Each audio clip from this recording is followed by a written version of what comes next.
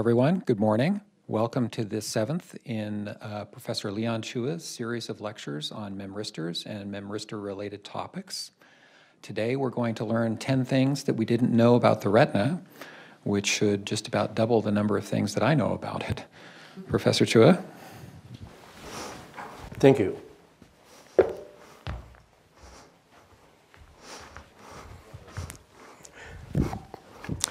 Good morning. So let me just quickly review. I define what a CNN is. It's just any collection of cells over any surface or object or distance. This could be, for example, a part of our brain of arbitrary geometry, but you have cells. And the cells are typically identical, and they're interacting through its neighbors. In a cell, in the brain, this would be the synapses. And the important thing to realize is that to make a CNN interesting is that the cells are very simple. If you pick one cell or one neuron, it doesn't do anything interesting. It's when you put them together that wonderful things happen. But in the brain, we need typically like 20,000 synapses to get things happen. The amazing thing about CNN is you need only 9 neighbors, or in some cases, the next layer of that at 25, and that will be all you need to make wonderful things. And you're still going to see more of this today. Let's have a quick review. Last time, I told you that the famous book by Minsky on perceptron, which in the 60s had received hundreds of millions of dollars of funding, until Minsky came out with this book and showed that machine called perceptron is actually not very powerful in the sense that they cannot, the perceptron cannot even distinguish two simple geometry shapes, that whether they're disconnected or one piece. And then I showed you the CNN with one template, which is right there, will do the job. And I show you the example then, but today I'm going to have a video to show you the real thing in action. This would be something that you would now see out of this Toshiba, the sensor that's now available in the market. But this is a video that was done recently. And the videos is made by Professor Teslav from the Technical University of Dresden. And so can I have video 1 and 2, please? I mean 1 and 2 together. It's in German. It's Professor Ronald Tesla group in Dresden. And you see that below it, you will see the template. These are the templates, okay, for the first picture, the first image. And the second one that follow will be the same thing. See, now it's just like the way propagated. It's just burning, fire burning the wood. So something is left. So clearly, it's not one piece. The next one that will follow immediately is the same, exactly the same template. That's important thing is the same template, okay? And you can see the numbers are identical. And notice that there are negative numbers around the positive one. That's important today. Those are the inhibiting synapses. Now same pattern, except now on the second pattern. Now you see the end is finished, okay? And so this is the real thing in motion that I've shown you last week in a static picture. The next one will show you the bullet hitting an apple. There's no technology that I believe even today that can capture a bullet in motion. And I've shown you the snapshot of those last time, but I want to show you now a very short video that does exactly the same thing, but the video is a little blurred, okay? But at least you see it in action, so you know that it's not a simulation, it's a real thing. Can I have video 3?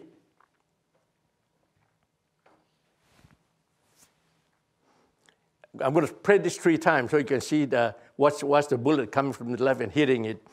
And so this is already using it at the CNN that was 15 years ago, By the way, the Toshiba chip is just a fancy dress-up version, basically the same design. So the technology is the same. Okay, so let me move on now. By the way, there's a picture here that I'm going to show a video later from the same group dressed then. In fact, they got a prize for this application using laser for welding. But I just want to show you that this is a picture of the people who got the prize in Germany. But I want to move on now. So the perceptron example is just one template. But for more interesting example application, more demanding one, you may need 2 or more different templates, and you would program it, and that's what's called a universal machine. And there's a special operating system and language created for that. With the Toshiba machine, for example, I mean, for smart sensor, this is all available, and you just write a program. And so you just to write program, you just plug it into a PC, and you type in a program, and then you will do things. And I'll show you some of you that today. So, for example, here's an image of this lady that I've seen many times, and imagine that there is a scratch in the face, and the goal here is to restore that scratch to get the one in the bottom. And the CNN program has been written with a flowchart. So this 1, 2, 3. It's just, I'm not going to go to a detail. There's a reference right there you can read up. And the algorithm given the point, you need 4 templates that are indicated there. You can see there are some negative numbers. So you always see that it's interesting that you need inhibition. Okay. So now this is an example of in snapshots in motion.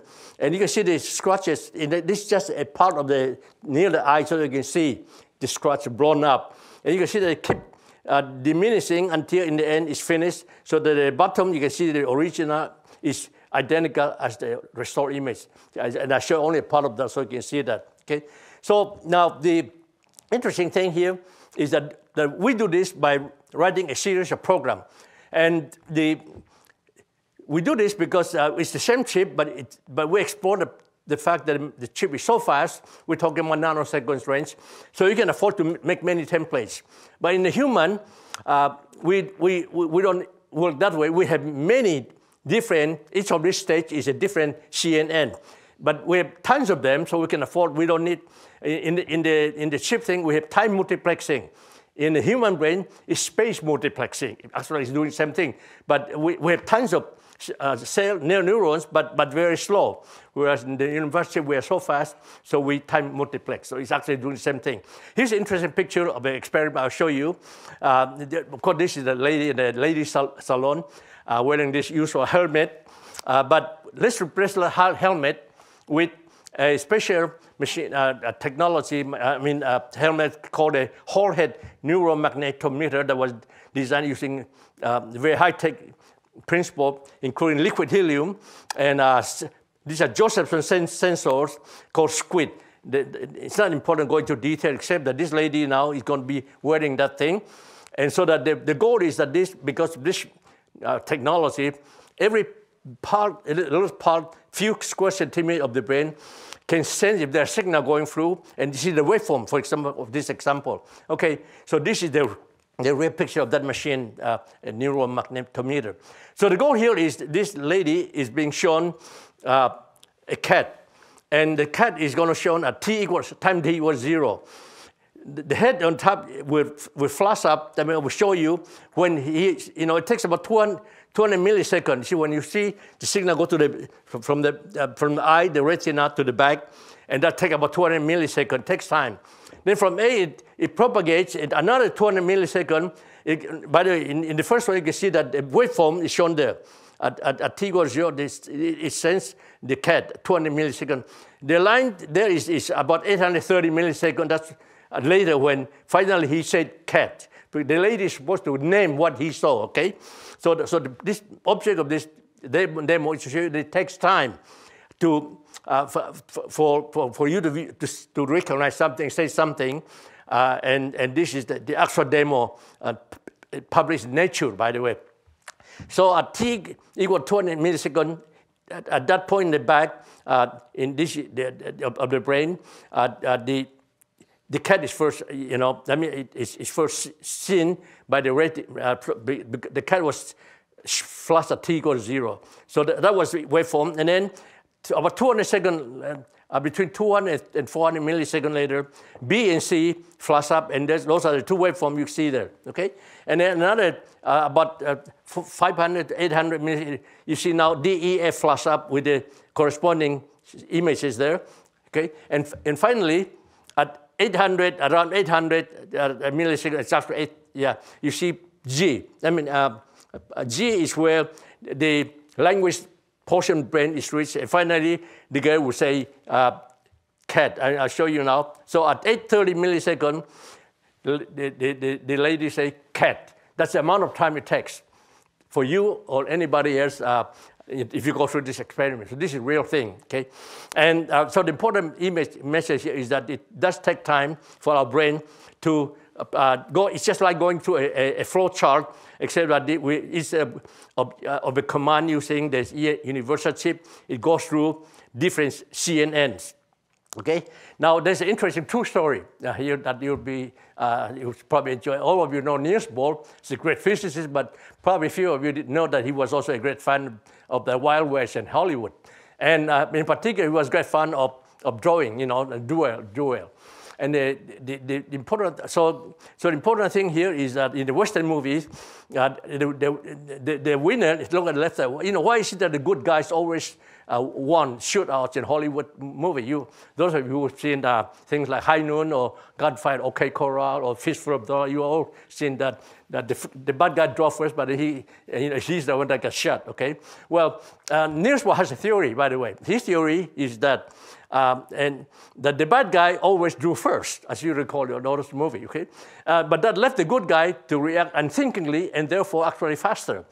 And to prove his theory, Niels Bohr actually set up a real experiment in his laboratory, the Niels Bohr Institute. Now, imagine the guy in the back is Niels Bohr, okay? And then the other guy in the back is one of his sidekicks, okay? And he repeated this experiment many times, and he's always right. He's using toy pistol. They would toy pistol in the 20s already, and he was always right, okay? And so at least in principle, he was correct. And by the way, just for interesting thing, one of the sidekicks is George Gamow. Who knows George Gamow? Well, great. You know, he's my favorite. That's where I first learned about infinity when I was a kid. Well, that's George Gamow. Among other things, he was noted for this joke here. We're talking about infinity. We talked about infinity 3 years ago, so I thought it's good to say this. George Gamow likes to say that there was a young fellow from Trinity College who took the square root of infinity, but the number of digits gave him the fidgets. He dropped math and took up divinity. That was sort of one of his famous jokes. Okay, and anyway, this is just an aside to make to connect this thing here. So the point here is that the brain is not a merged mass of billions of cells. It is in fact a vast community of discrete, separate CNNs. And by exploiting the phenomena, computing power of the CNN universal chip, it is possible to simultaneously sense many different physical modalities, such as pressure, temperature, spectra, toxic content, etc., and process this information in real time via the smart CNN fusion algorithm, and now using the Toshiba smart sensor. I want to emphasize that is now in the market. You know, someone actually asked me a question after the lecture, and they didn't realize that that's now in the market. Okay, now, so let's now go to the formal part of this talk. How many of you have seen this object before? Know what this is? A few of you. Wait. Okay, this is called Limulus, the scientific name, or otherwise called the horseshoe crab. Now, this is interesting. This is, in fact, the main issue for the first part of my lecture is going to about the Limulus. And this is a real community of them somewhere in the Delaware River, beach. Now, the interesting thing about the Limulus is that it has two compound eyes on the lateral side. But this eye is not like our eye. It's actually made of, 1,220, 1,200 sort of individual eyes. And I will show you later on. But by the way, the taxonomic classification of horseshoe crab is actually wrong. You may think that it looks like a crab, but it's not a crab. The horseshoe crab is not a crab. It belongs to the spider family in view of similarities in their DNAs. And here is the main story now. Haldane got his Nobel Prize because of this wonderful experiment. that led to this important principle. That's the main issue for today's lecture here. So this is a horseshoe crab with the two lateral eyes, but each one of them is shown in the back. You see it's got many individual eyes, and they are interacting with only this nearest neighbor. It's a perfect example of a CNN. It's about 1,200. So the horseshoe crab has two lateral eyes, each consisting of about 1,200 separate photoreceptor units. They are called ommatidia, this is a scientific name, which is a couple to the neighboring unit. So if you can think of this as a 35 by 35 CNN, because that will give you about 1,225. So we have, you can say that the nature CNN, in fact, is the compound eyes of the Limulus. And I picked the Limulus because it is the oldest crab, horseshoe crab available. From fossil record, we know that these are direct descendants of tribolites who lived in the era where the first appearance of land plants and primitive fishes and invertebrates. That was you can see the great resemblance of this from the Limulus, and in fact, Limulus is something that didn't evolve at all. Okay, so that's more than 500 million years old. So that's why it's a good example. It's the first nature's CNN. Okay, now this here is the classic experiment that led to the Nobel Prize. So because Hartline picked the Limulus because he has a big retina and he can easily attach an electrode to look at the response. So he shined a light at one of them, and as he expected, he started seeing this machine like click, click, click, click, as you see there, okay? And so he did the next obvious thing to do, shine more light, and you would expect to be more, right? So he put another beam into the next neighbor and expect to hear blah, blah, even more click, click, click. What a big surprise. He saw less, okay? And it was shocking because nobody would expect that. But he was very clever enough, immediately realized, just like Hubert and we said that when the crack is the one who did that, they realized something is there. So for retina neurons, more is actually less, okay? And so in other words, what they found that is what Hartline found is that each of these neuron, the sensor there, actually has a big positive template synapses, and then on the neighbors, they're negative, they're inhibiting on that side, and that was if you look at the template, that's what it is. You're all negative, all inhibiting with a big response in the middle. Okay, now. So this is exactly how our brain works as well in many cases. This is called a Laplacian template because if you just carry out the formula that I did in the definition CNN, add them all up, you will see that basically this template executes the equivalent of the Laplacian. If you discretize the Laplacian, and this was the one I presented early on, the first lecture I showed you that the Turing. Turing has this experiment and this morphology and where it has where the reaction diffusion equation, the second part is called Laplacian, and that is this term here, okay, that we're looking at. Now it's interesting if you look at the three-dimensional thing because our brain now has other inhibiting neuron around it, and this is the 3D picture that you see here. By the way, how many of you hablar español? Or speak Spanish? Well, hablar español means that in Spanish, that's called the sombrero. That's why the title, okay? The sombrero is the Laplacian. How many of you know Pancho Villa? Well, Pancho Villa is the first Mexican that wear this kind of hair. Now it's the mariachi. So that is the Laplacian template. That's easy to remember. And if you I told you, you can just write out the CNN formula, and you see that it is exactly resistors. The Laplacian is exactly equivalent to 8 resistors around it. So it's dissipated. That's important because when we come back toward the end, we're going to show you that this Laplacian is supposed to just create trope. Just make things, dumb things out. And then we find great things happening. And that's because the other part is locally active, okay? Now, let me move on. So we're talking really things that the Chinese knew thousands of years ago. We call the yin-yang principle, where if you want anything interesting, complexity requires synergism of excitatory and inhibitory dynamics. And this is called lateral inhibition. Now, let's go back to this experiment. If you have only, what you see on top are the two sensors. This is called pointed because it looks like a cone. By the way, this is, our retina has two kinds of sensors. One is very sensitive, what are called cones, looks like that. So it must have two cones. If you send light only one, you get this huge machine-like thing. But if you send two of them, A and B at the same time, suddenly A also produces that output that inhibits one, so that you actually, the signal here is actually diminished at A. So the signal from each of the receptors tend to decrease, but so does the ability to inhibit each other. Okay? So the net result is that the overall increase in illumination is actually largely ignored. Okay?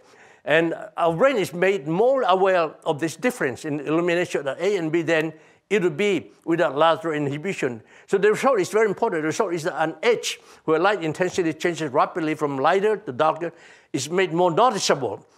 And we call that edge enhancement, where an overall illumination change is not so apparent.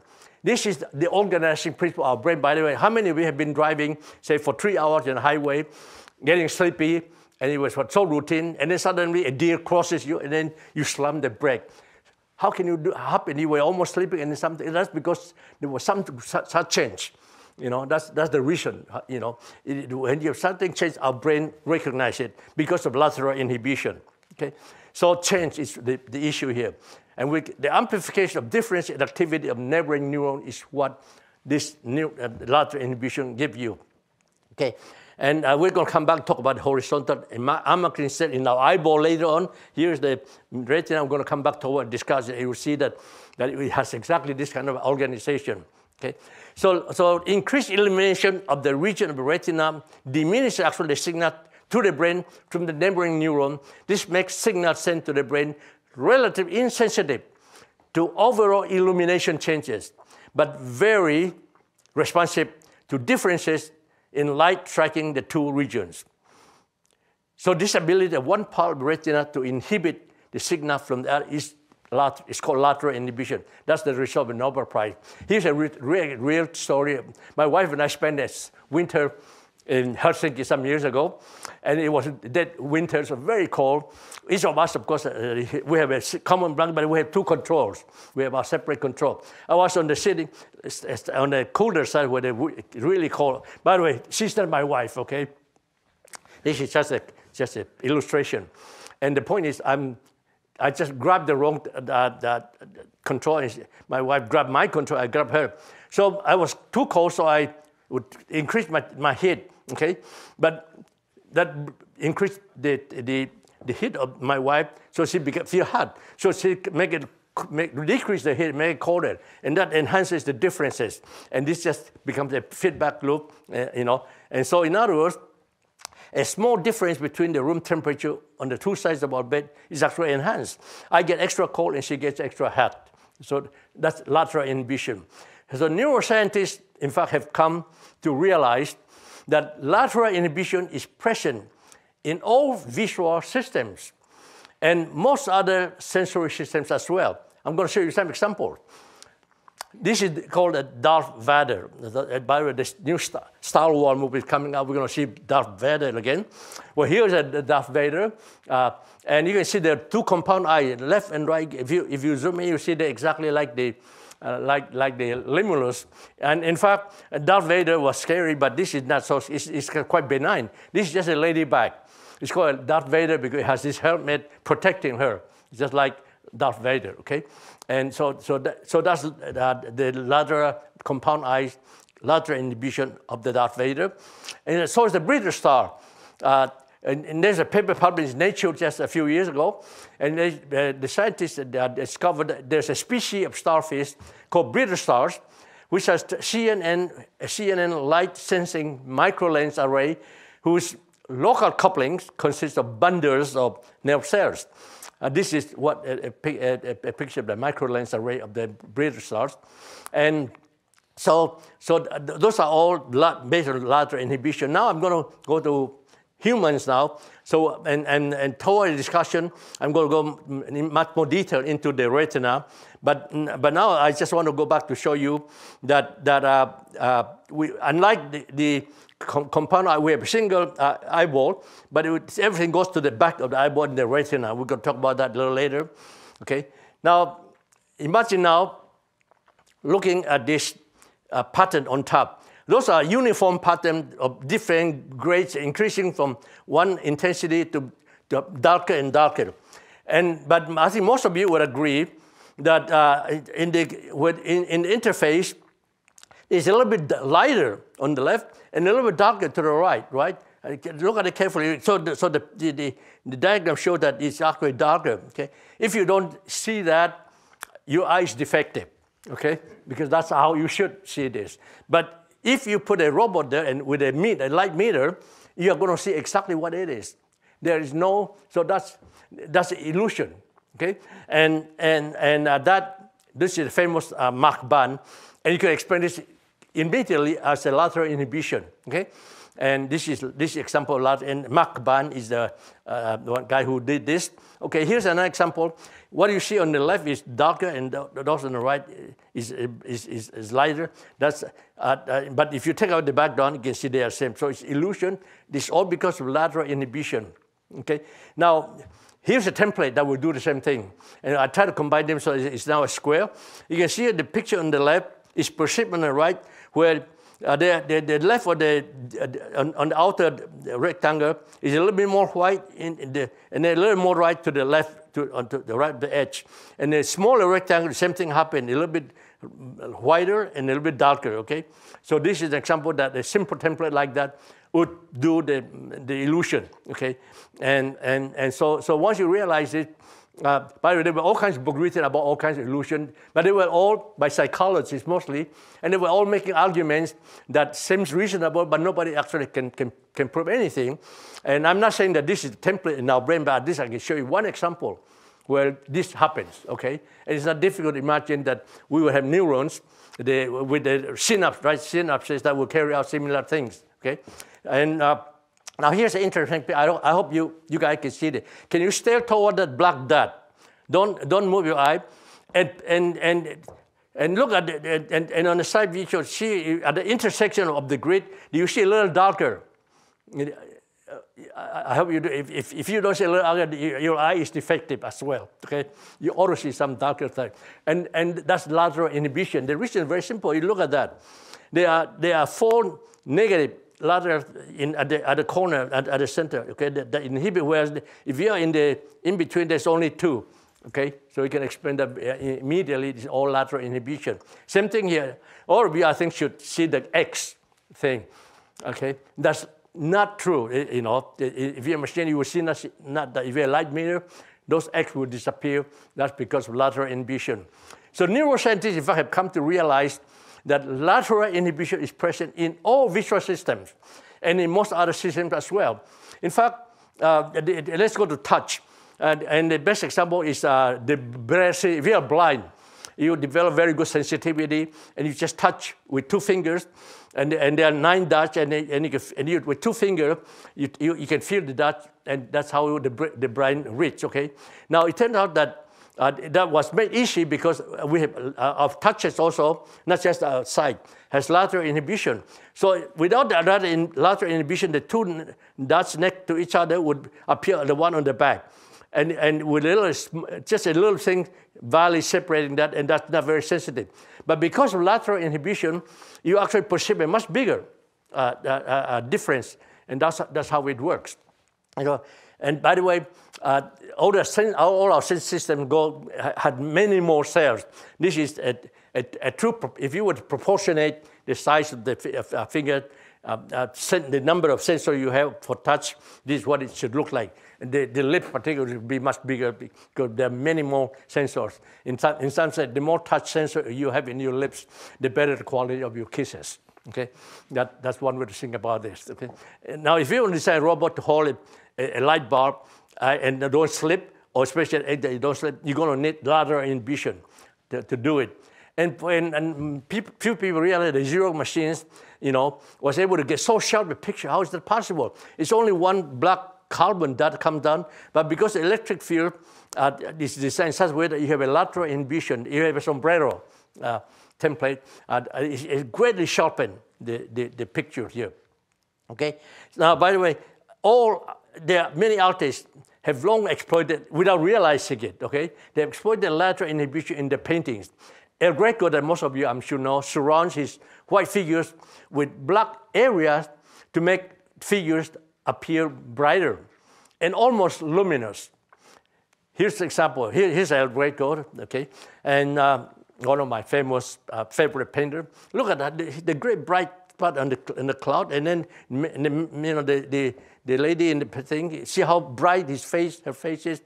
That was because of the clever use of black and red, black and white contrast.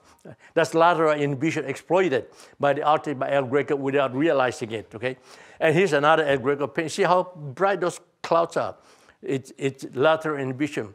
How many of you knew George Chua? Well, not many, but he's a famous painter, one of my favorite too.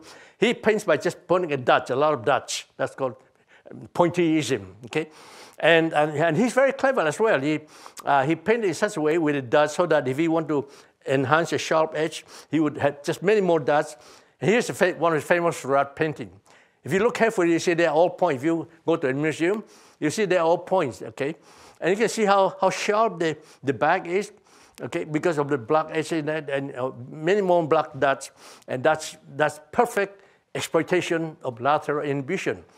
Okay, that's the first part of my talk about lateral inhibition. There are two more parts in three important things I'm going to talk about today.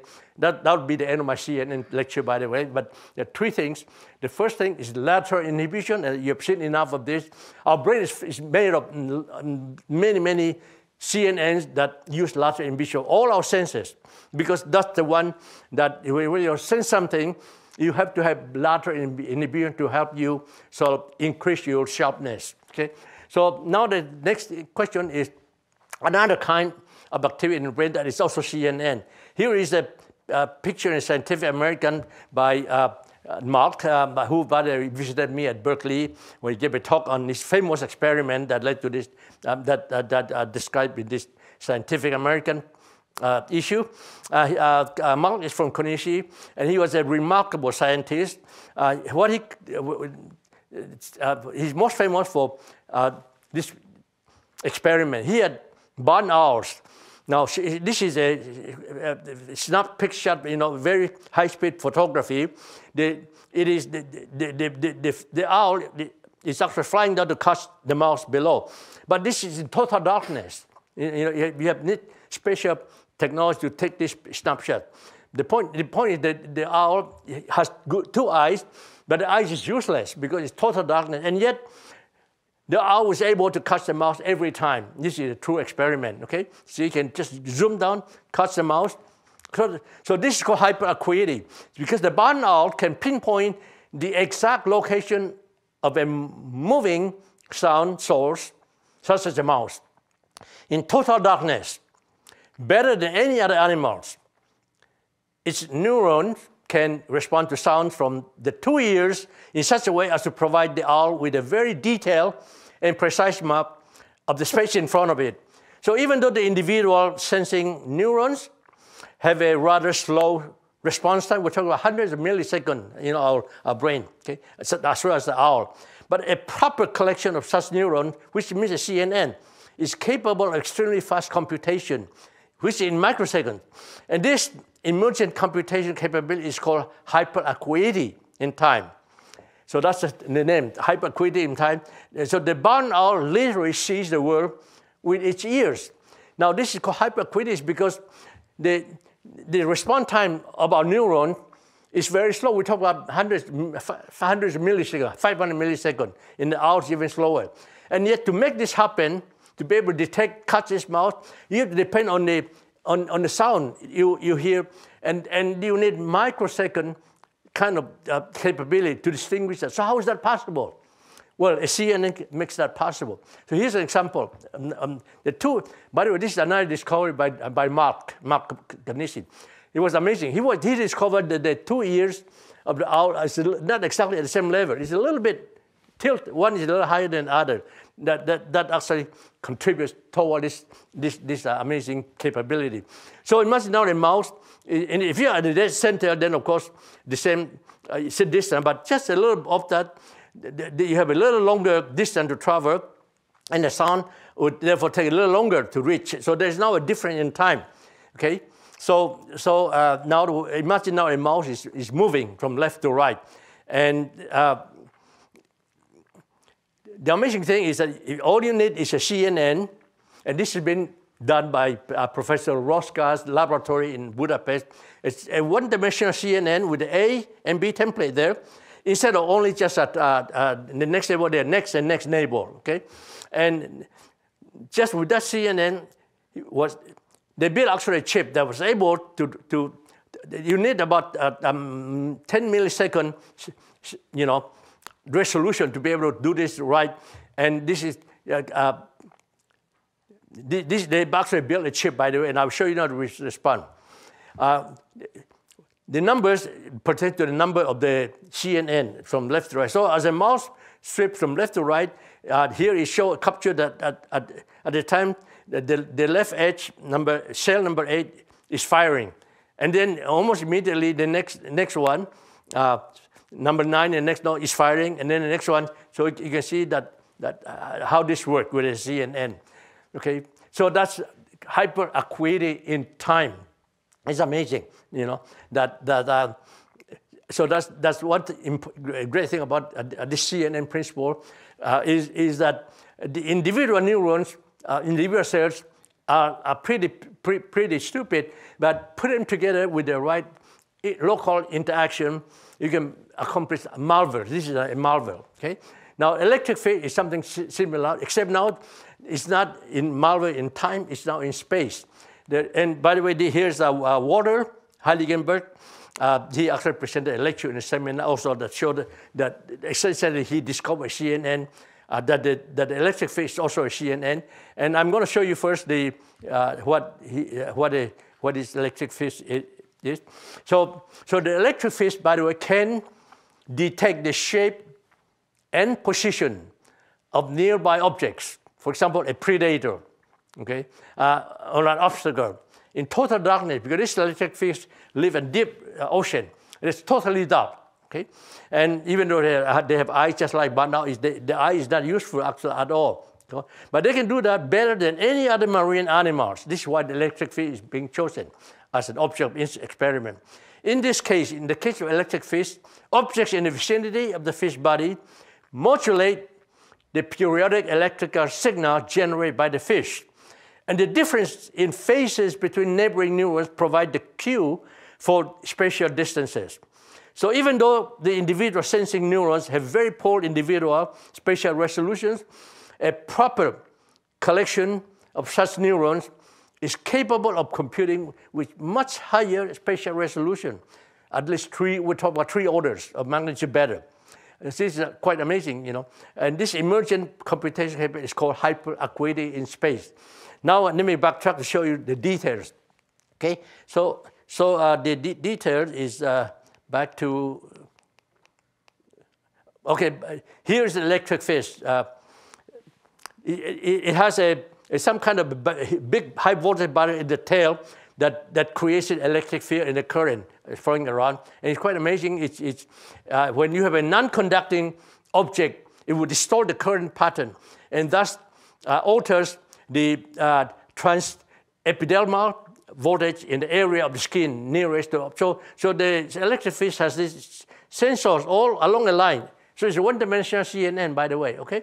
And just by virtue of the distortion of the current path, there is a phase difference in the response, and the sensor picks it up and can accurately pinpoint where it is. So if it's a predator, the fish knows how to run away, for example, okay? Now, but the amazing thing is this, the sensor, if you look at the top line, imagine there are 10 cells along a line, and each cell is a sensor, and this sensor is to predict the distance of an object, how far. Is it 5 meters away, 10 meters away, or 10 centimeters away? And it turned out that if you look at individual, this is called Turing curve of individual sensor, it's actually very, very, very poor. It's primitive. You remember, your object is to detect object is how far you are. X is the distance, 0 is where you are, okay, yourself. Now, if the object is about 1 meter away, that's pretty good because you have a straight line. So you can say you have a big signal, the difference within 1 and within 0.5 and 2.5, you actually have a very good distance sensor. So you can sense it from 1 meter to 2 meters pretty well. But if you get away from more than 2 meters, the thing is flooding out, so you almost get no difference. So you can tell the difference, the distance well. As well, if you're very near, if you're say 10 centimeters away from the body, that's bad luck. You know, you see the top, it's almost flat. There's almost no resolution. It's a primitive sensor.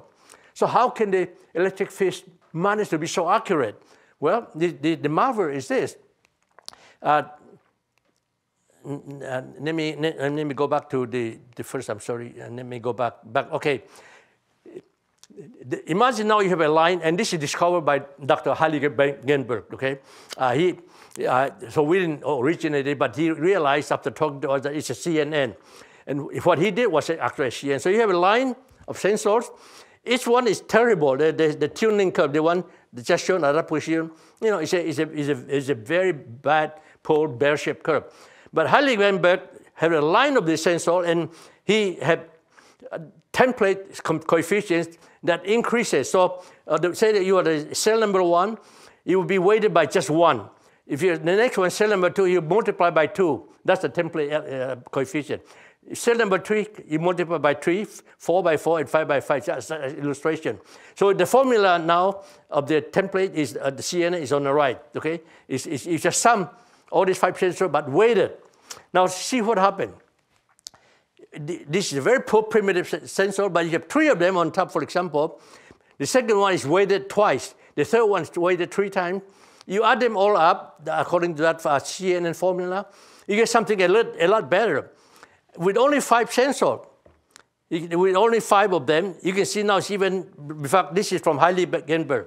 With only 5, but each one scale up by this integer, you get the wonderful sensor on the right side that is almost straight from -4 to 4. This is Heiligenberg's result. He did it because we are knowing what CNN is, but he realized that this is, in fact, a CNN. So what I'm telling you is that CNN is not just a technology that we should exploit. Especially now, the chip is now available, but it is really how our brain works and how nature, a lot of nature works. You know, it's all CNN principle, and we'll see that almost toward the end. When we talk about complexity, you will see again CNN. When we talk about reaction diffusion, you will see again CNN. So CNN is not just the brain. That's why I don't call it cellular neural network. I call it cellular nonlinear network. Okay, so certainly these are not neural. These are not brains. Or this is just a CNN along the body of the electric fish. Okay. So this is called hyperacuity in space. Okay, so I've now covered these 3 important topics today just to demonstrate that CNN is not just technology for application, which of course is the main reason for Toshiba to come up with this sensor they are selling, but it is in fact much deeper than that because it's in all of us, it's in our brain. Okay, and so now, you may not realize that some of our neurons are motion sensitive. Okay, so for all example, I have, well, in some sense, the last 2 examples, you can say that motion sensitive are sure because they involve motion, right? But here is a real example, of a flock. Most ganglion, well, you don't know, most of you don't know what a ganglion cell is. This is the last layer of our retina that I'm going to show you in the discussion. Most ganglion, the frog also have retina much like the human, except that the retina is already attached to the front, to the eyeball. Okay, so most ganglion cells in the frog retinas respond only to a small dark object moving irregularly, because the fly it's the food for the frog, and it flies irregularly. So when a frog is presented with such a stimulus, the frog, hoping a bug is nearby, is flying by, will snap his tongue out and attempt to capture the object. That's his dinner. Okay, that's nature evolved in such a way that the frog is specialized in catching, and so he responds to motion, in other words, okay? And because of that, frogs capture and eat only moving prey. So bugs that have recently, in fact, died would have made a perfectly delicious meal for the frog, but the frog retina is so wild that the frogs do not respond to stationary object. So a frog, this is a real experiment, the frog would actually starve to death amidst a field of dead bugs, because the retina just has to respond to something that moves. Okay, and so this is an example. I said, unlike engineering design, someone asked a question about evolution 2 lectures ago, and I said evolution does not optimize. If you were an engineer, if nature were an engineer, he would have surely included the freshly dead bugs for dinner, but it did not. Okay, so our brain is in fact sloppy and imprecise, but that's just actually our strength, because we strive to be orderly. Whereas evolution does not. Engineers, evolution does not strive for that. The evolution just adds on, tinkers. It's a tinkerer. It reuses parts, all parts that works. Evolution favors anything that works, no matter how wacky. It just has to work, okay? It chooses easy over the best. He's not an engineer. Quick over precise. This does not, of course, result in perfect design, unlike engineering. But it is good enough. When it comes to creative solutions, messy offer far more scope than tidy. That's what evolution is all about. Okay? Now here's an example of CNN that will respond to motion. We're talking about the frog can respond more. How is that possible? How can a frog? Well, it turns out that a CNN simple CNN can demonstrate that. Here's the CNN template. It's a little bit bad slide here, unfortunately, but that's the best I had. It was about 30 years ago. Now, with that template, A template on the left, B template, and then the threshold with just 19 numbers. Remember, it's just 19 numbers. It's truly amazing. Most people who didn't understand theory would say this is magic, okay? Now, the purpose of this is to sense the speed of moving object. And we designed those templates in this case. Look at the left column here. You have a school bus that travels, say, 30 miles an hour. Then you have a Volkswagen maybe walking at 60 miles twice. And then you have a Ferrari working at, say, 120 miles per hour. We have designed CNN so that you would pick out only objects that moves at the normal rate of 60 miles per hour, the middle one. So at T0, you can see at the top and the bottom is the output of the CNN. So the CNN begin to detect the work as used at T0, and then you can see that the front is the car is moving, the Ferrari is taking over now in the third one, the Volkswagen was in between. Now the CNN, the second panel, you can see that it begin to pick up, to lose the details of the slow one or the fast car. By the third shot, you can see that it would pick up only this Volkswagen. And so that's an example of a simple CNN template, 19 numbers that can detect motion. And you can change those numbers to change the speed as you want, okay? And in fact, I'm going to ask for video, the next video that will, and the next 3 videos will show you more application of CNN. The first one is on this motion, except now, instead of just a car, we have a 747 in a missile, okay? Just to make it more dramatic. So can I have the video 5, please?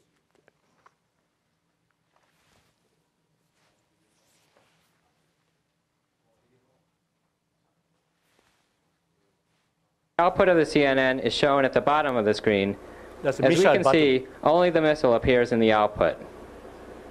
See the signal shows no longer shows the 747.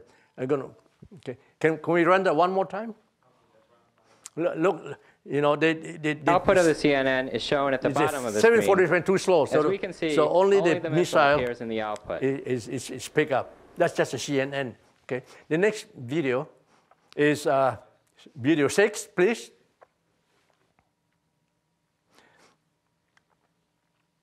Now imagine there are decoys in these warheads. You know, you have the ICBM. Now the top are those different warheads. What you bottom? I just show you two of them. You can see it's tracking. Can I have that one more time? The bottom is I just show you two partners.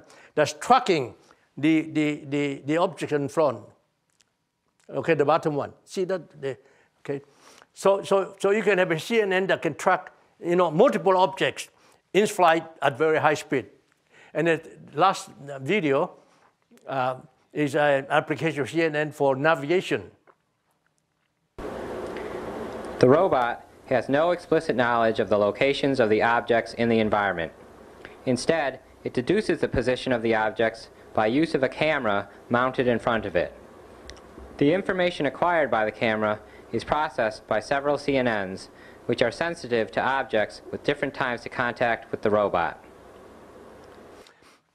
Okay, so of course we don't know what Google's car is doing to avoid things, but here's one way to do it, okay?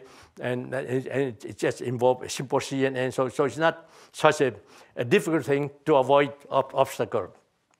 Okay, so now let me move on. So the frog's retina maps the image of the outside.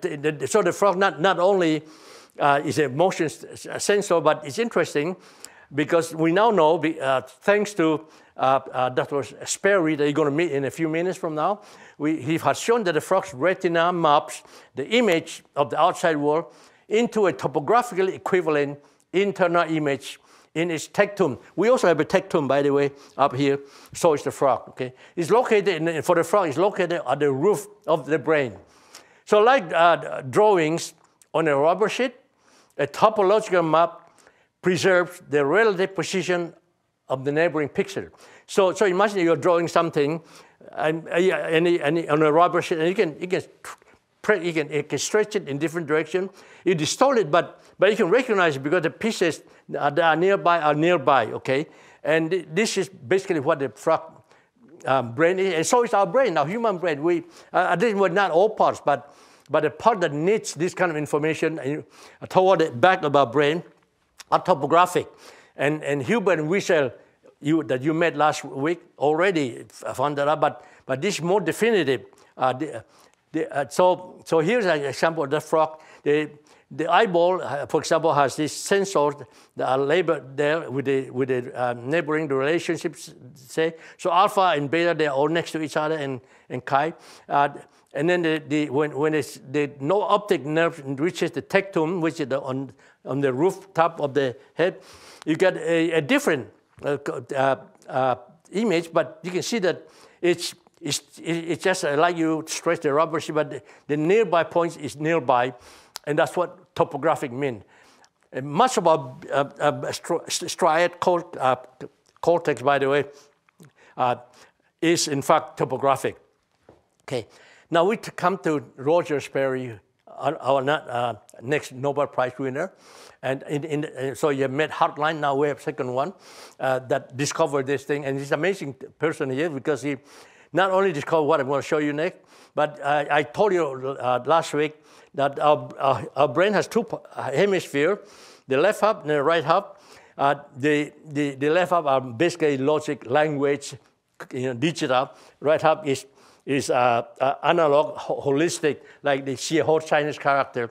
And most people actually before him thought that the right half is inferior because it's not so interesting. It doesn't compute or do anything, And it turned out, because in view of Dr. Sperry, he actually performed real experiment first on monkeys, and then on humans. But of course, he doesn't get a human and cut open his head. He waited for people that had epilepsy, that had no severe form of epilepsy, that the only way to cure is to cut open the brain and cut up something, okay? So he was working with those kind of patients. He knew what he was looking for, and he was, through very careful, ingenious experiment, he was able to show, unlike the Japanese brain syndrome, which just it makes sense. If you get a traffic accident and it hurt your left side, you can't read the other side. I mean, the Chinese paint writing anymore. That's just anecdotal.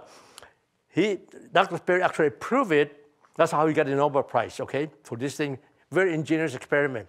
And he was not only showing that this left-right asymmetry is true, but he was able to show that unlike most common feeling, that the right side is sort of not so interesting, inferior, is actually much more superior in the sense that it's much, all the higher brain function. If you are intellectual, you want to think deeper, it's all in the right brain, okay? So if you had to have an accident and you have a choice, you want to have your left brain damaged and not only right, okay? Because all your intellectual part comes from the right. And that's because of Roger that we knew that. That's why he got the Nobel Prize. Okay, now Roger did this wonderful experiment, a simpler one. So he had a good sense of cutting out the eyeball from the optic nerve of the eyeball of the frog, and then rotate it by 180 degrees. Just imagine this eyeball. I'm going to take it out, okay? In fact, okay, we have the eyeball here, and he just take it out for the frog. And I'm going to, I don't want to do something. I'm going to show that later. And he just rotated 100. So it's the same eyeball like the humans. And he rotated 180 degrees, and then let the frog, recover up, for maybe a few days.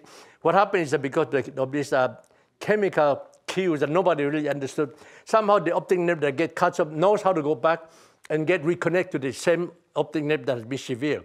So you can actually grow back, except that the thing has been rotated. And this was all planned by Sperry. He expected when this happened, something interesting would happen. So this is what happened. Okay, well, this is the experiment that he did. So when the frog now flies by, the frog would spit his tongue in the opposite direction because his eyeball now has been rotated. This is just a perfect proof of his theory. Okay, so this is the easy part of the experiment. But what he got the Nobel Prize is not just, it's basically showing that the right brain is what it's doing and what's superior, okay, and much superior, higher than the left brain. Okay. And so actually a little bit faster than I had thought. So for next week, we're going to have, we're done with CNN, by the way, as far as our brain is concerned. But toward the end, we're going to have more CNN. It's just, it will be a Turing machine, those kind of thing. Again, they work by CNN principle. You have a lot of identical cells that just communicate with the neighbors. Each cell is almost useless, stupid, and yet together it creates marvels. So this is the unifying principle throughout these lectures. Okay.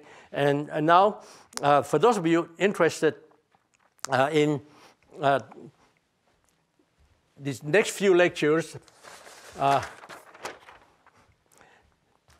if you're interested in many of these pictures, this is my book that was written many years ago, but the pictures are much better than what you've seen here, and it would run into local activity almost toward the end. So you can look forward into the future as well. So the next lecture is called Sights and Sounds of Chaos. So we're done with CNN, okay? And you will see that that's where local activity comes back again. So local activity is all along, in the background. None of the CNN, all these miracles would have worked without the cells being locally active, for example, okay?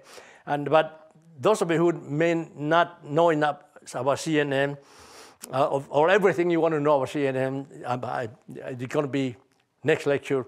And it's going to be enough sights and sounds, including a laser demonstration that Professor Kennedy, who was the past vice president of the University of Cork in Ireland, has built 30 years ago in my lab. And as a good engineer should be, it still works today.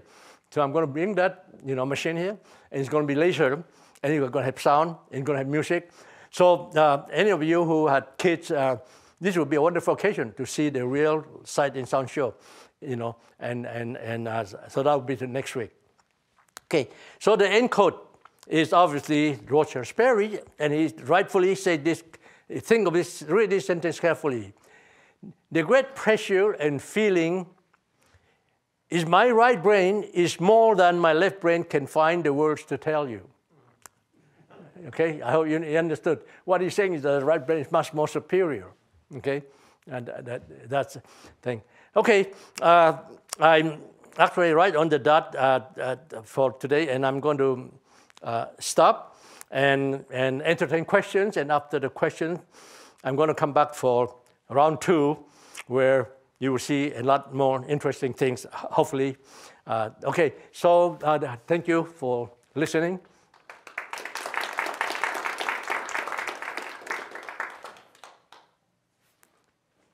Any questions?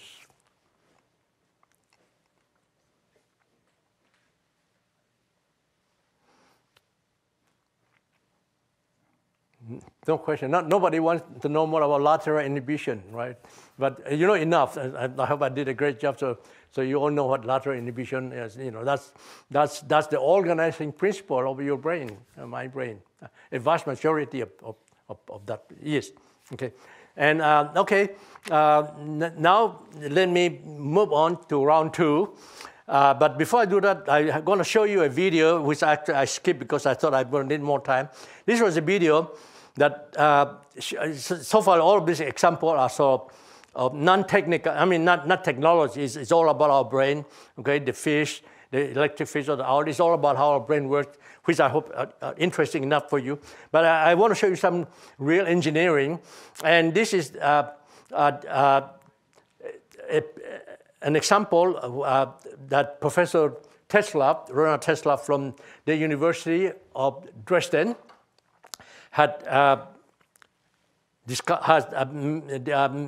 developed with a company in Germany. As you know, the high-tech version of doing welding, if you weld two metals together, we used to have this very crude, you know, high energy, I mean, sort of torch, and they're not very accurate, and you waste a lot of heat, and things are very sloppy. So the high-tech technology now are using high-power laser, because the laser can concentrate the beam only in the area where you want to weld. And so you have a clean, precise welding. At the same time, there are no defect. If you look at the reason you have all this, some of these airplane accidents that people later, this engineer discovered after analysis that they were internal cracks that you didn't know, you know. So if you use laser welding, it's uniform. So their problem with this laser beam, because to do that accurate, you have to have a high precision command and control and feedback. And Professor Tesla group developed such a technology using a CNN. In fact, they were using a CNN that's actually a box like this, because it was the Toshiba sensor chip was not available until early this year. Okay, but that Toshiba chip is actually a fancier version, a sort of with the bells and whistles added, but it's actually the same design. They had paid a company that made this just for that design, and they just add the bells and whistles in it. So I'm going to show you now the picture of this real laser beam welding. And watch for, first you got two little plates, metal plates, which is zinc-coated steel, and they put them together just to weld to show that, as I demonstrate, they're going to weld along a line. And at first you can see that if they don't use that, it's pretty crude, but with the laser, it's actually very smooth. And of course, when you do welding, who cares that it should be smooth, you know? But the point is that the fact that it's smooth means that you have a uniform welding. So if you look underneath with a microscope, you can see that there are no defects in there. Okay, so and this was the project that had been recognized 2 years ago, that Professor Tesla's group was awarded with that certificate that I've shown you earlier. Okay, okay. Can I have the video number 4, please?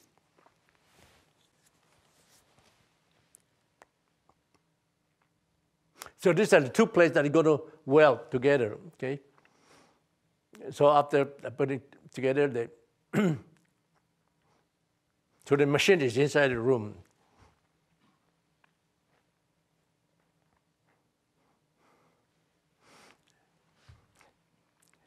Okay, this is just a demo of this is about 6,000 kilowatts. I mean, 6 kilowatt beam. You can see it just melt the metal right there, and very precise. But to do this well and accurately, but all these car company now, like BMW and Mercedes-Benz, they're all using laser welding because that's what will give you good design. And I'm sure all those aircraft company, they're going to have to use laser welding as well to be sure that you have a clean welded surface. Now, you just saw that up that box up here. That's the old version of the Toshiba sensor. Okay.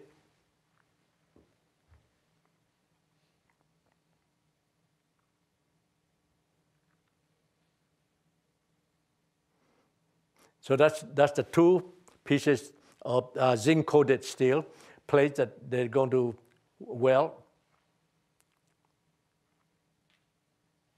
This is the picture to capture. These are the technical details. See the technical result of that, which I won't have time to explain. But you can see now that that's the weld. You can see how smooth it is.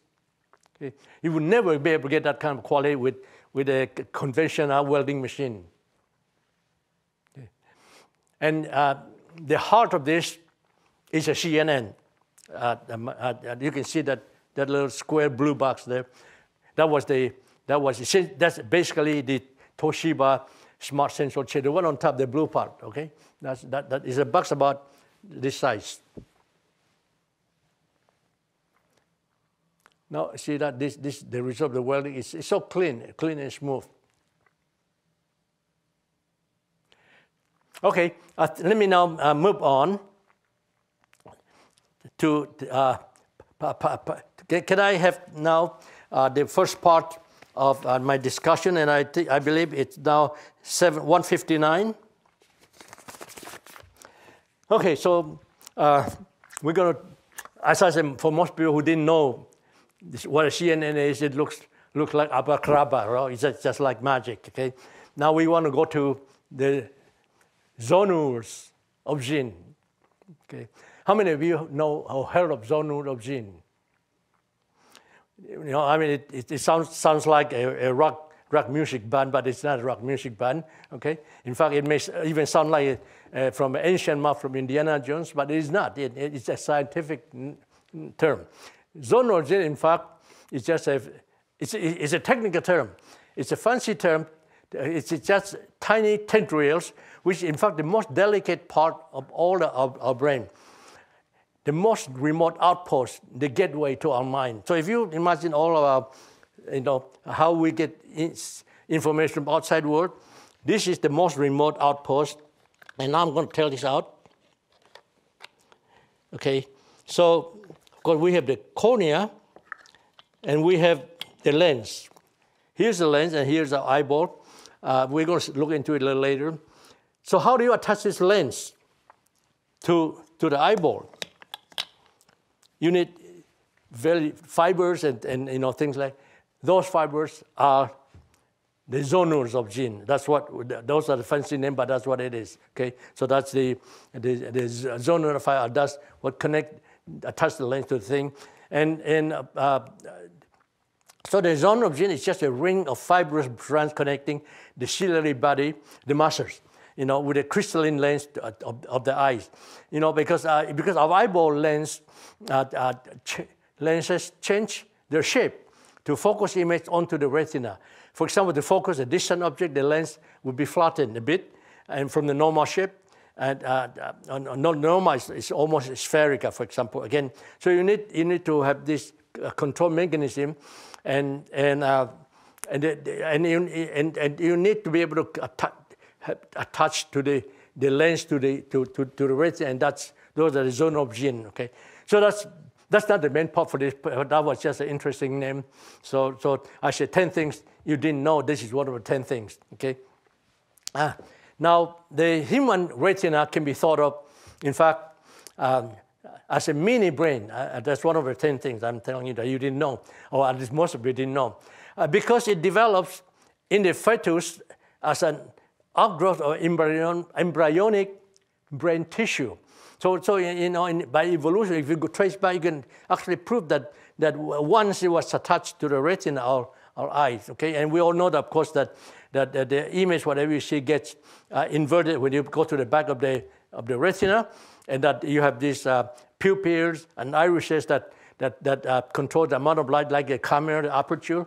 And you all know that. But what I want to show you next is more interesting, is that if you look through the back of this retina, you will see that there's a hole in the back. And that hole is essential because also where the optical cables came out, okay? Is that there's a hole, and I'm going to come back later. And because there were no sensors there, that's called a blind spot, okay? And it's interesting, you know, we actually have a blind spot. The question is, how come if you have a blind spot, I have a blind spot, how come every picture we see, we should see a hole somewhere within, right? And nobody actually knows why, but our brain knows how to sort of patch them up. And something like the scratches, the feeling of the scratches, for example, is an algorithm that could easily do that, okay? But if you really want to prove that you have a blind spot, it's not difficult. I just don't have the time to tell you. You can focus your eyes into a certain, say, cross, and then look sideways. You can actually see your blind spot. So it's there, okay? And now, interesting thing is that people didn't know that until about the last century. And so there's a blind spot there, okay? But not very nearby the blind spot is the little tiny dent. It's called a fovea, which is the Latin for depression. It's just about a half a millimeter small pit in diameter. But it turns out that is the part where the most sensitive resolution, more high resolution sensing comes from. I'm going to come back to that later on. There are two kinds of sensors in our retina, as you see shortly. One is called rods. They are sloppy, but very fast. You know, very, very sensitive to even one photon, but very sloppy, not accurate. Whereas there is a cone that I showed you earlier. Those are not very accurate, but they're color sensors, okay? And in the fovea, that little dent there are no rods at all. It's all cones. So this is where you have your color vision, and you're very high accurate. When you read something carefully, they all come from the image. Come from the fovea, okay? And so now, interestingly, you know, upon learning of the blind spot, it was not known, until in the late 19th century. The English King Charles II. How many of you know Charles II? Didn't know much about English history, I guess, but you know about the king that get beheaded, don't you? That's his father, okay? And Charles II is also the king that presided with the Great Fire. How many of you heard of the Great Fire of London? Well, none of you seem to know much about English history, but anyway, he's a very famous character, okay? Charles King, when he first learned about this blind spot, is said to have amused himself by looking to the side and making the heads of his courtiers disappear. Now, he actually did what I would say that you can do it, okay? You can find your blind spot if you want to. Okay, now let's go to something serious here. Here is the anatomy of your eyeball and my eyeball. If you look into this toward the back, those are the retina. So our front end is actually, is nothing. It's just a lens system. But all the first important signals go to the back. And at the very end, by the way, are those rods, and those blue thing and the green thing. The green thing are the cones. Those are called cones for good reason. It looks like a cone. And the other are called rods for good reason. There are many, many more rods, by the way, than cones. The rods are very, very sensitive. Too sensitive to even one photon. One photon of light is going to send a signal, okay? Whereas the cone is very, very, needs a lot of light, okay? But they are very accurate. So we have two systems of sensors. And these are individual cells now. Think of them. So there's the contact with the next layer called bipolar cells. And you can see that these are the synapses, okay? So that's the front end. And that first layer is chemical, it's not electrical. So it spit out signal to the second level, bipolar, call it horizontal. It is horizontal cells. And notice that between the first two layers, and I'm talking about the far end, by the way, so our eye is very interesting. you know, our light comes in the front end. It doesn't start from there. It actually go all the way to the back first. And they come back again, and they go out through the optic nerve. You make a zigzag. Nobody knows why, but that's our anatomy, okay? So we're looking at the front end, the sensors, and then the interface between the sensor and the next layer are called horizontal cells. There are things that goes around there. I mean, those things that the round thing come, those are bipolar, as I said earlier. But in between, you see these arms going out. Those are called horizontal cells. Those are the lateral inhibitions. Okay, so that's important. So we already have lateral inhibition at the second layer, and it interfaces the sensing rods, sensors with the bipolar. But the bipolar comes down to the next layer called amacrine cells, and those amacrine cells is the next layer that connects to the final layer that's called the ganglion cell. Ganglion cell is the cell that spits out the action potential, because those are the cells that spit out the action potential. They're all electrical now, and they go through this thing on the bottom. Those are all cables. These are all recently wires that goes out into the blind spot. But notice that the amacrine cell is again horizontal, spreads out. You know those yellow things? Those are the amacrine cells. Those are the lateral inhibition again. So you can see this lateral inhibition is all over, okay? And you need that. You know, you need CN templates that have both positive and negative numbers, by the way. Okay. So now here's a good picture. A rod looks like that, and this is a real picture now, a greatly magnified picture, and the cone looks like right. And you can see the synaptic ending. That you know, there's a gap, of course, that you all know. You know, and then this is an even bigger enlargement of the cones and the rods. The red picture now. Okay, so the horizontal cells and the amacrine cells in the retina provide the coupling between neighbor cells. They are retina's B template. Okay, and I'm going a bit out of time. So here is where the cables come out, where the blind spot is greatly magnified. And so here the center is the fovea, and the yellow spot there is the blind spot, okay? Where you see a lot of blood vessels, that's the blind spot, okay? So we're talking about the far end now, here through the hole, very nearby, you can see the far with all those blood vessels. That's the blind spot, but nearby there is the fovea, okay? Okay. Now here's more things you didn't know, okay? So there are approximately 800,000 optic nerve fibers. There are approximately 15 rod receptors per optic nerve fiber. On average, one cone receptor in the fovea per optic nerve, and that in whole, where the optic nerve lives in blind, has no rods or cones, and that's why it's called a blind spot. I already mentioned that, and I'm going a bit out of time, so I'm going to keep going. So the first step in the cortical processing of visual information takes place in the back, in the striate cortex. Because all this cables now goes to the back through an intermediate part called the LGN that I don't have time to talk about today. This part is the occipital, the vision part of the brain, which is toward the back, you have seen already. So the visual input of the striate cortex is like the LGN, is commonly crossed. The left visual field projects to the right of the striate cortex, and the right to the left. The mapping from retina to striate cortex is topographical, something that I told you already that Sperry discovered, okay, and proved. In that nearby on the retina, project to the nearby through the striate cortex. The transformation preserves qualitative spatial relation but distorts qualitative ones. Just much like an image on a rubber sheet can be distorted when it is stretched without being torn. Okay, so I'm going to a bit forward now. This is what whatever you see in the left image from of this girl's hand is projected, and the head is projected back to the striate cortex with a greatly distorted face, but you can see the lips is still a lips, the eye is still eye. This is what topographic means, okay? And, okay, so that's the 10 things, and now I'm going to tell you 10 more things, okay, that you didn't know. Okay, I have about 8 minutes. I'm going to, first of all, interestingly, not not all optic nerves are topographic. I don't know, you know that. I didn't know that many years, some years ago either, okay? So the optic nerves mapping onto what's called SCN, that's just the name of a long line. I'm going to pronounce it a little later.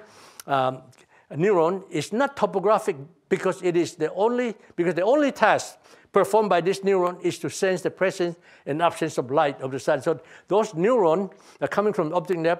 His only purpose is to find what time. That's why we have this circadian clock. That's why we have this time lag when you travel over from Europe to here. You have to adjust your time, and that's all because we have a clock in our brain, and that's where the red spot. That's called the SCN. Okay, the SCN. That's in the relative position. That's a part of the optic nerve. So our clock is actually located at what now SCN stands for suprachiasmatic nuclei, and something I can never remember, but SCN. So it's not true that all our cables, neurons are topographic. This is not, because why? Evolution, realize that you don't need things to be nearby. All you need to do whether it's light or not. Okay, so why bother? Anything that you don't need, the nature would just drop it. Okay. So it in fact took 70 years to locate the mammalian master clock. It's so non-trivial. It's not something that people knew. It's only recently, in fact, that people found out where that is. The master clock in our brain consists of a cluster of about 20,000 neurons in the anterior part of the hypothalamus called the suprachiasmatic nuclei. Okay.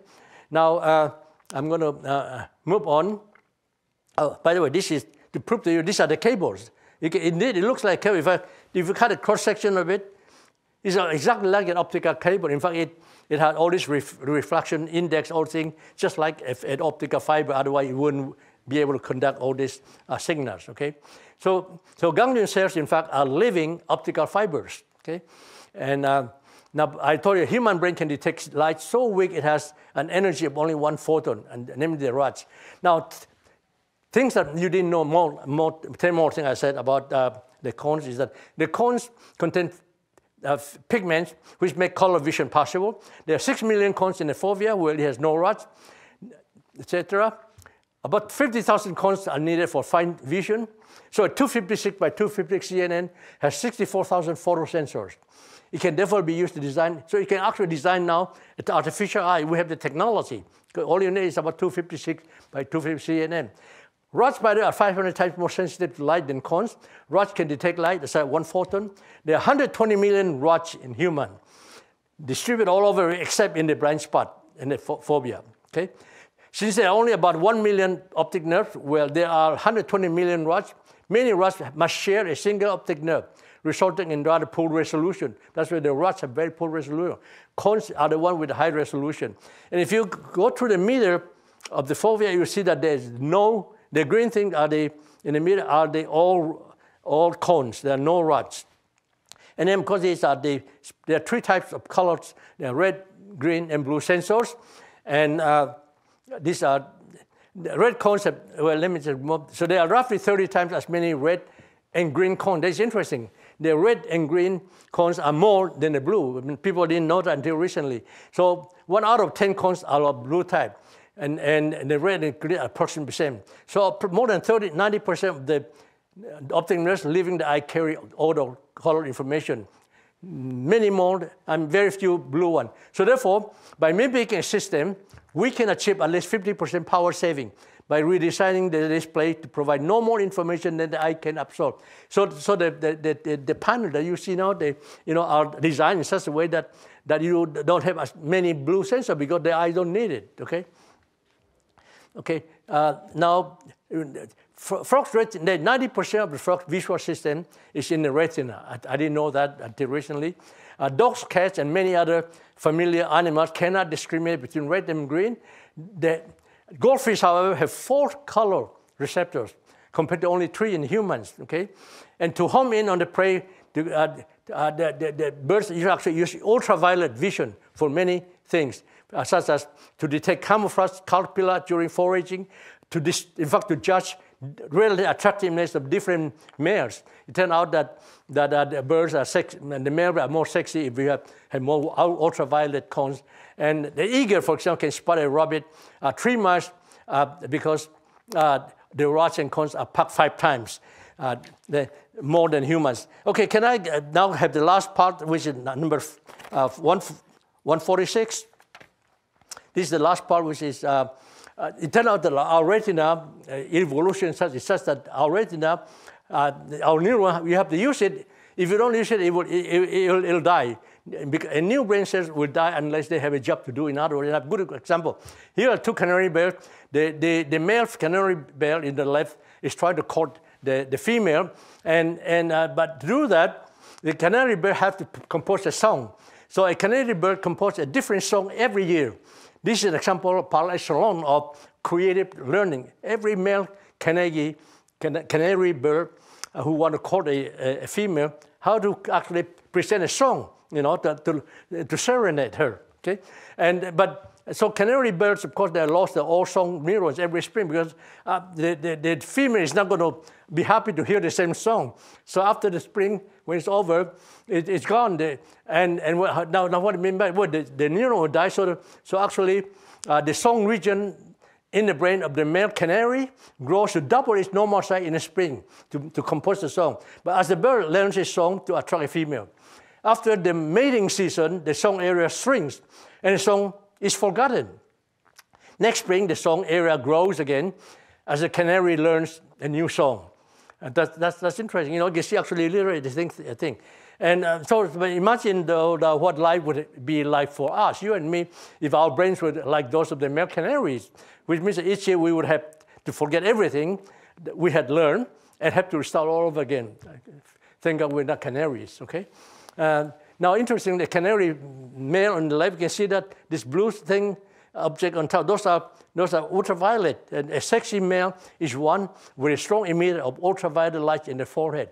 That's how females, you know, get, you know, if you're lucky, if you're more handsome, in other words, if you have more of this ultraviolet sensors.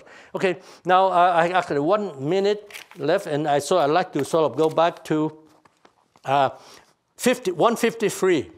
Can I have 153, please? To conclude, let me go back to one of the pioneers of vision study, David Marr from MIT. He said that vision is a process that produces from images of the external world a description that is useful to the viewer and not cluttered with irrelevant information. So therefore, why edges? Because by responding to variations such as edges, a pattern can be processed more efficiently than if each point were recorded. So for example, the red pattern in the left carries no more information than the edges. So why send the information of the interior points? So by responding to variations such as edges, that's why we have the larger vision. That's why nature evolves that. You know, a pattern can be processed more efficiently than if each point were recorded. Our visual systems concentrate on edges to achieve efficiency in the storage and transmission of information. And more than half of your brain's cortex is devoted to vision, and more than 50% of the human intelligence is devoted to pattern recognition. That's the end of my talk. Back to the magic again, and thank you very much.